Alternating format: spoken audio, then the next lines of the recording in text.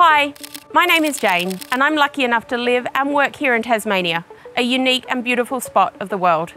Today, I'm off to pick up 3 Tasmanians who know nothing about one of our state's secret superpowers, hydroelectricity. So what is it and how do we make it? Let's go and find out.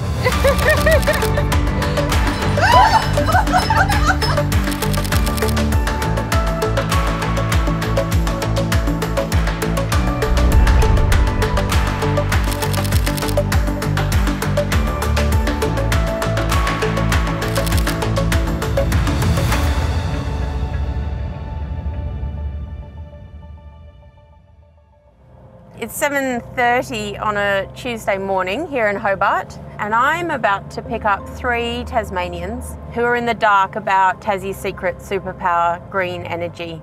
So we're going to go on a bit of an adventure and see what the next 3 days has in store.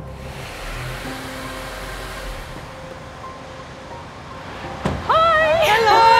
How are you? Lovely to meet you. Nice to meet you too. I'm Teresa. I'm Ava. Tanya. All right, are we ready for an adventure? Yes. Let's do it. How adventurous are you guys? Well, we're here. We're here, so I think we're that's very good. adventurous. Especially since I know what's in store I for know, you. that's why I'm hedging. Guys, more seriously, like how much do you know about where your electricity comes from and what Tassie's role is and where our, what's unique about our electricity? I know we've been called the battery of the nation. Right? Okay. I know there's something under the Bass Strait, maybe to supply Victoria. Yes. Okay. And there's things that spin around under the water. And solar, wind farms. Okay, so they were great answers. Let's go and see if we can learn some more, hey? Awesome. I'm Okay, excited. let's do it. Can't wait.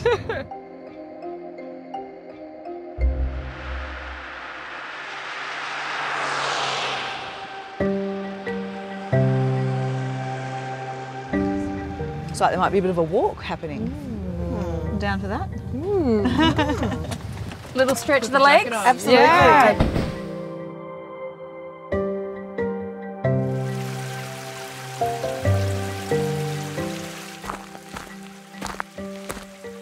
All right, well this is, I guess, where our story starts. It's water, and Tassie's got a lot of water. It's the lifeblood of our communities and our ecosystems, but it's also our superpower. It's what we turn into electricity, an abundant renewable energy source. Amazing. Amazing. Should we go and find out how we turn water into electricity? Yeah, Let's do go. it.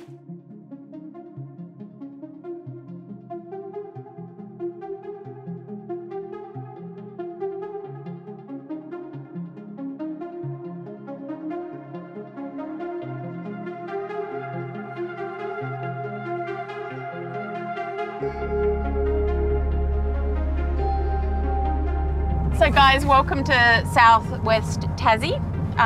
Right on cue, it did start lightly drizzling and we organised that. Thank you, we appreciate it. So on your left here, guys, is Lake Pedder. Wow. It's so big. It is. So Lake Pedder and Lake Gordon that you're about to see on your right is actually the largest lake in Australia. Wow. Okay.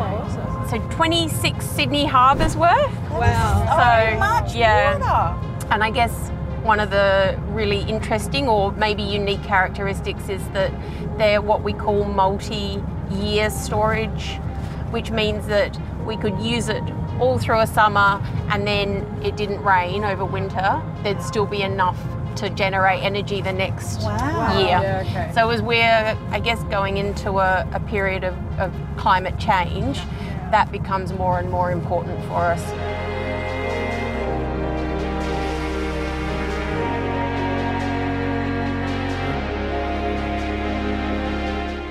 Are these natural lakes or are they created lakes? So they're man-made.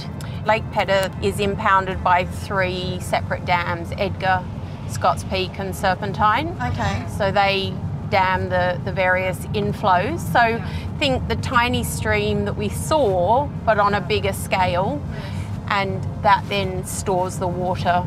And at the beginning of this journey, you said, I've heard about Battery of the Nation.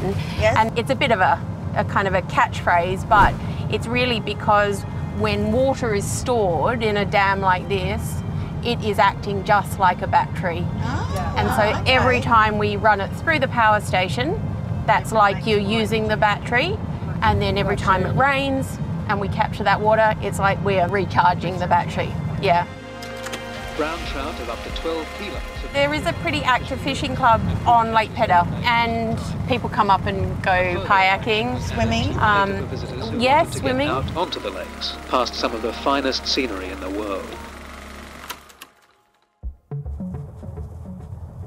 So this is stop 2, Yes.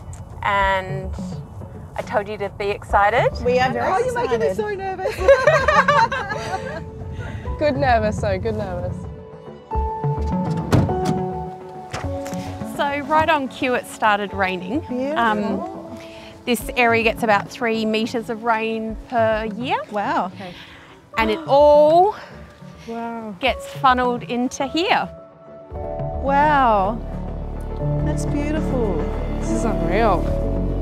Oh my goodness, it's a long way down. Way down.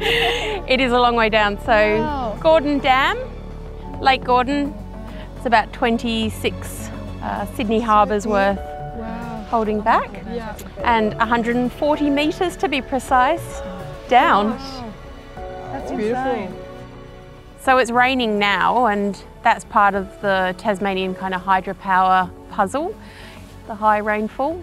So we get about 3 metres in this area annually. And if you think back to that stream that we visited earlier on today, all around us and around the lake, there's those tiny streams kind of falling down the steep mountainside and collecting in Lake Gordon, and then that's ready to go through the power station when we want to generate electricity.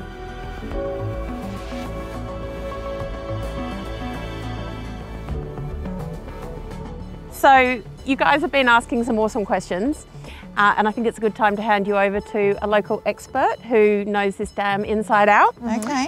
But we need to get you to the bottom of there, and we're going to do it in this. That's so cool. Awesome. Oh my goodness.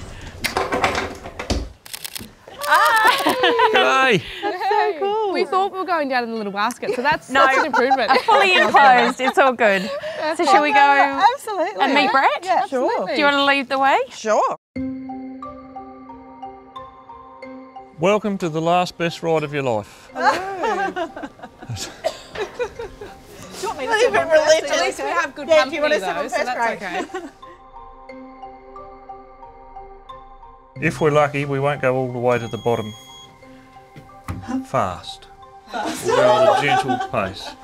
So ready to go down? We're ready. Ready when you are. Okay, it's all good. It's one of Tassie's biggest dams, or the biggest one. It's 140 metres tall from the top of the dam down to the river. 18 metres thick at the bottom. Almost 3 metres thick at the top. And 200 metres across the top of the dam.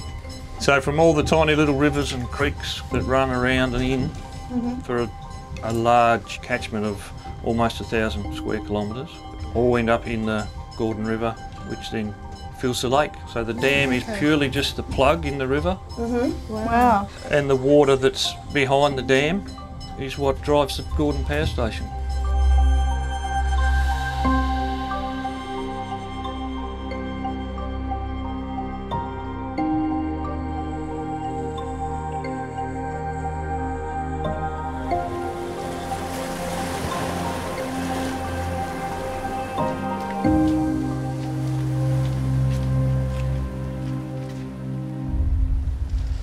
How was that, ladies? So good. Yeah. Amazing. Beautiful out there. It amazes me still. Yeah, I after bet. all this storm. So the shape of the dam makes it super, super strong. Yeah, we can see that egg shape. 38 years of climbing up and down the ladders and in the cart, and not once have I felt not secure. Okay. Okay. Good, because it's quite intimidating knowing that that's huge. there. Cool and scary and big. Yeah. Now, would you like to know how we make electricity out of water? We would. Yes. Yeah. We have the big Gordon Dam. The lake fills up from lots of rain, Yeah. and then the water that's in the lake falls down our intake tunnel, Oh, which is okay. about 12 metres in diameter 12 metres. and 137 metres from the bottom of the lake down to this piece.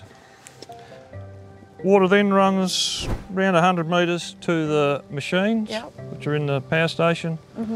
Each machine needs 90,000 litres of water per second Oh, to wow. spin the machine, generate electricity, and then the water runs out what we call the tail race tunnel back to the Gordon River. Down Okay. here and then off to Strawn, Macquarie Harbour. The electricity that's generated comes up the lift shaft Yeah, right. through big conductors and then off to Hobart. Hang on, I've just noticed that's Rest Point Hotel is there. That's in, wow, a size that's comparison. huge. Yeah, That's wow. huge. And that is to the same scale. So Yeah, wow. yeah, if you can imagine That's Rest Point, massive. our elevator is our normal access day to day, Yeah. Yeah.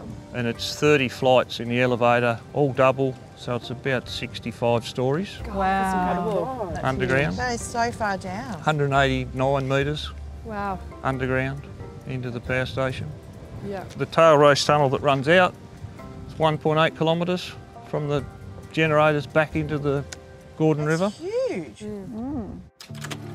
During the construction, which was late 60s through to 1978 Yeah. for the first portion, so road, village, I think at the peak there was just over 2,000 people living in Strathgordon. Yeah, wow. So they had school, doctors, police, the works. Yeah. Yeah. Most of the dam was built on a 24-hour shift, so round the clock, all weather. There would have been a few hundred people at this site, a couple of hundred people on each dam, on the other lake as well. Power station excavation, everything seemed to be a 2 or 3 year step. So the road in, build the village, build this dam, build the other dam. Just feels like such a big vision, doesn't it, to do Oh, this? it was late 50s they would have started the concept. Yeah, Wow. The old school pencil and paper. Yeah. They Yeah. didn't have the that's right. computers of today, the supercomputers. Well, to that makes it even more impressive, doesn't work it? this all out. Yeah. And a lot of open cabin bulldozers, Yeah. no air Okay. conditioning. Yeah. Fancy stuff. Hard work. So this would power how many Can do about a third of the state of the Yeah. state? at any given time on a normal day. So that's why we're the battery of the nation. That's right, our 52 large lakes That's are the amazing. battery essentially. The water Wow. falls in the lake. If we don't need to generate, the lake fills up. Yeah. And when you need your electricity, turn the power station on, water drains away, giving us clean, More green than we need. energy. So let's go and have a look at the power station. Yes. Let's do it. Let's go. If we're lucky, we'll see a cave cricket. I want to see a cave worm that eats the rock. It's going to be awesome when you get to the viewing area and see how big the power station really is.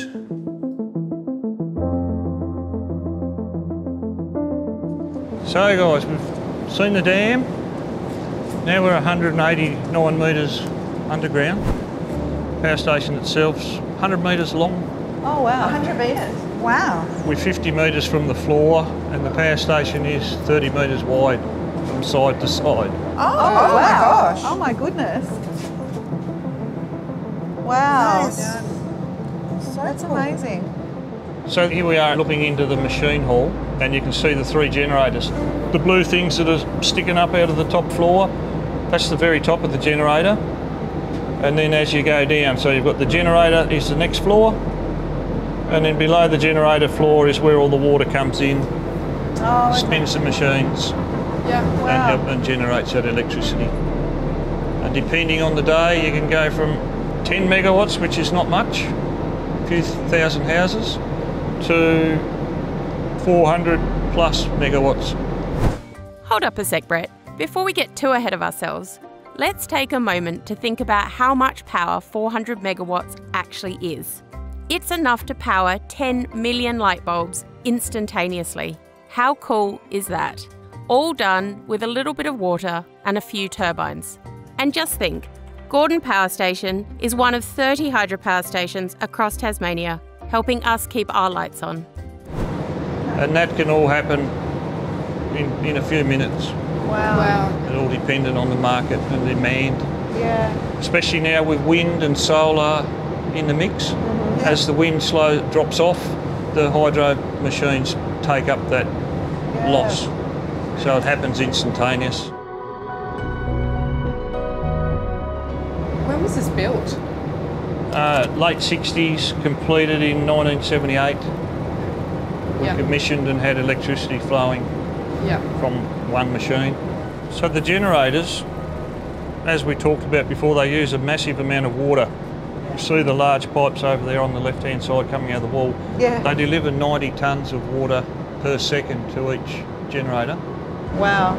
And at that amount of water, it's 144 megawatts per machine, Yep. up to our 450 megawatt round figure at a full lake, flat out, hundreds of thousands of houses.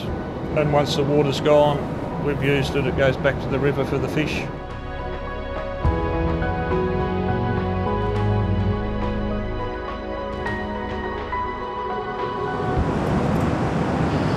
You made it. We did! Awesome. Thanks, Brett. Safe journeys, ladies. Thank you so much. So you learnt some stuff about how we do hydro today? We did? Shall we go to Watamana and find out how we did it 100 years ago? Yes. Awesome. In the van.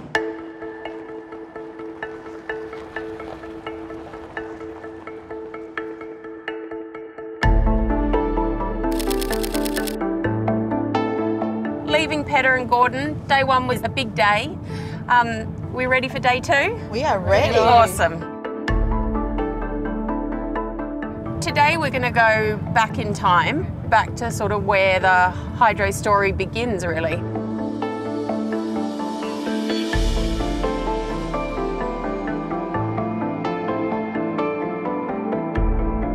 Welcome to Watamana, and I'm about to take you to the first Hydro Tasmania power station, which is now operating as a museum.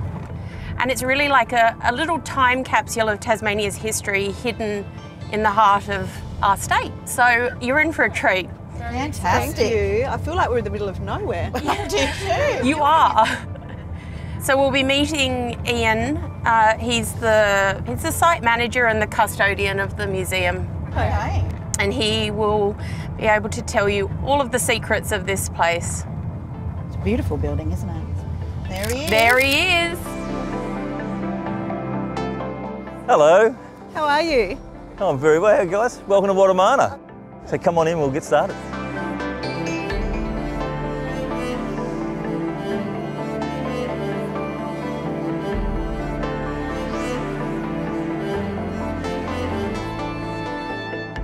This power station started here in Tassie in 1914. And these first two turbines were built by 1916. So we've opened up, we're powering 300 homes, plus an electric tramway company. Upwards of 2,000 personnel working on this project then. Demand for electricity in Tassie, new standards of living, new industries coming in to use hydro, and looking for our new projects 10 or 15 years ahead. Yeah. And of course we went right through until about 1964. And the reason we closed down was that we built Powatina Power Station. Now, where this was a 1,000-foot head of water, that's a 1,000-foot drop between the Great Lake and here, generating about 100 odd megawatts. Powatina is a 3,000-foot drop in height and generating 300 megawatts. So it took over. We became a museum in 1988. Been a museum now for 35 years, and it's Hydro's first power station.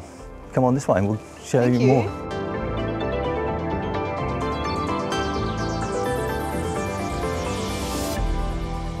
The effect of electricity on Tassie was immense. We went from using wood-fired stoves to having electric irons. Basically, turning this on was a game changer for Tassie. From World War I, basically, we've got electric irons. We're starting to import stoves for mums and dads to make their life easier. Yeah. Electricity profoundly changed the lives of Tasmanians during the 20th century. For most Tassies, the greatest and most immediate impact of electricity was experienced in the home. Fantastic. Electricity was clean, convenient, and saved time and hard work. It's incredible. This was the first hydro that there was. Yeah, you know, I know. This is where it all started. Yeah, it's a game changer. Yeah, definitely. Knowing that there was someone in here, one person per shift, every half an hour doing a log, isn't that incredible as well? That is how incredible. things have changed. Hello. Hello. Hi. Did you learn a lot? Yes, We did. Terrific. All right, shall we go? Absolutely. All right. I think it's amazing, this place, because it makes you realise just how power revolutionised life for Tasmanians. Thank you to everyone that had the foresight 100 years ago. Yes, Thank them a absolutely. lot. Yeah. Yeah.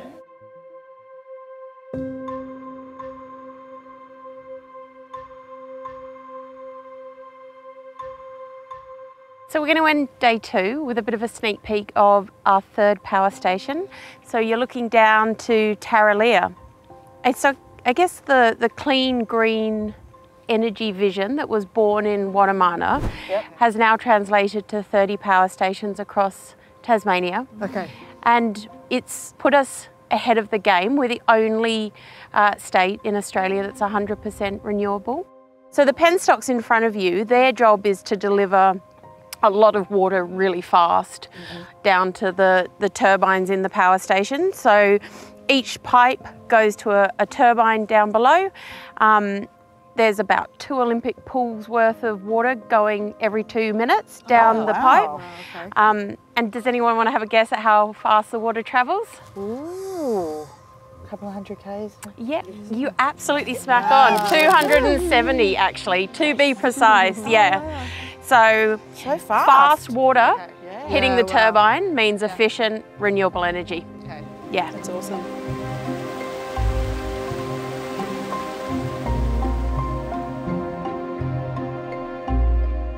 So, Jane, is there water running down here all the time? Yeah, there is.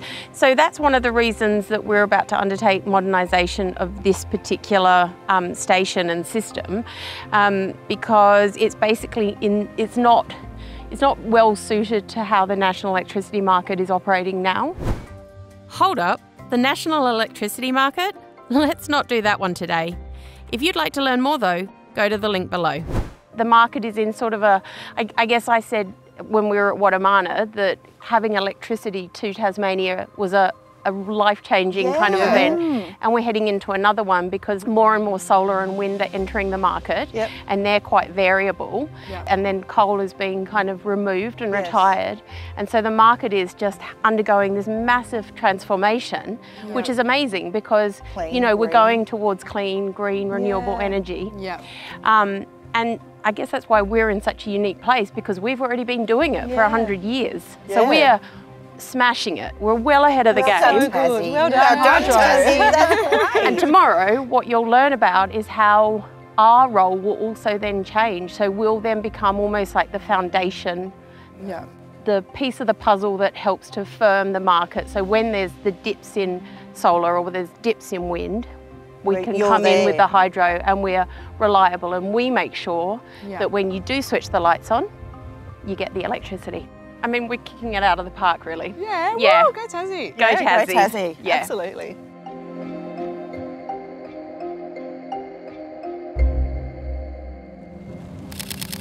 All right, guys, day 3, another adventure awaits. We've turned on some lovely weather.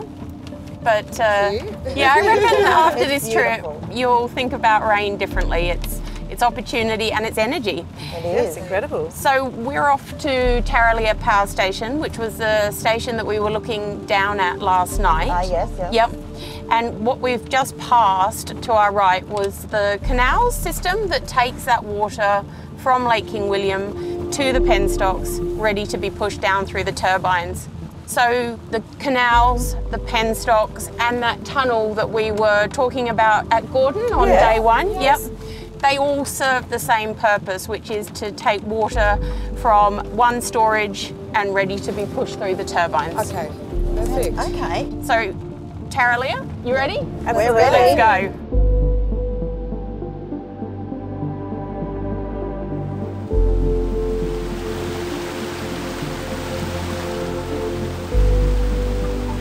Welcome. Hi. So we've arrived at Teresa Power Station. One of the reasons that we're here is to look at the water that has come through those penstocks that we were at yesterday evening, through the turbines, through the station and out. And I guess just looking at the force of that water as it's hitting the river, fast, you can really appreciate kind of the pressure and the force of that water. Yes.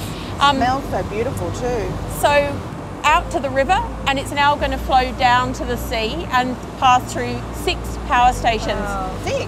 Yeah. Wow. So not only is hydro renewable because it's rain falling from the sky and it's replenished, it's also renewable because that same water is going to be passed through 6 power stations, and every time it'll generate more renewable energy. That's so good. Which is brilliant. Yeah. That's fantastic.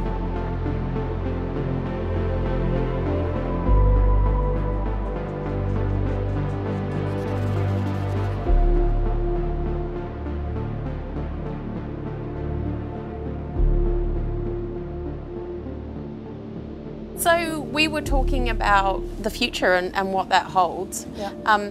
Yesterday when we were at Watamana, we saw how hydro and the advent of hydro really transformed homes and allowed us to kind of get, you know, new irons and new ovens, and life was easier. Yeah, definitely. We're undergoing a similar sort of transition now. So you think about your lawnmower of 20 years ago and now it's electric. True. More and more of us are getting electric cars. Yeah. And what that means on a kind of a national scale is that demand is increasing and demand for renewable energy is increasing. That's so good for our kids. It's great for our kids, but what it means for hydro, and in particular in Tassie, is that our role will actually change a little bit. So we'll become almost like the battery of Australia, and we can turn hydro on very quickly when other renewable sources like wind and solar aren't able to contribute to the market, because the wind doesn't always blow and the sun doesn't always shine. So we need that reliable energy source, renewable energy source, to come in and fill those gaps. And just like a battery, we stand, you know, we're sort of sitting on the proverbial kitchen bench, ready to be fired up when we need it.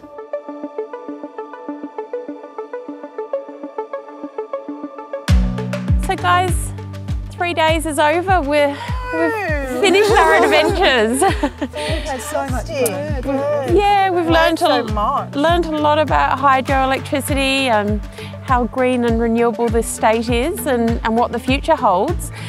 It's been amazing. It's been so much fun. Exciting, thank you. No worries. Thanks for having us. Wow, what an adventure we've had.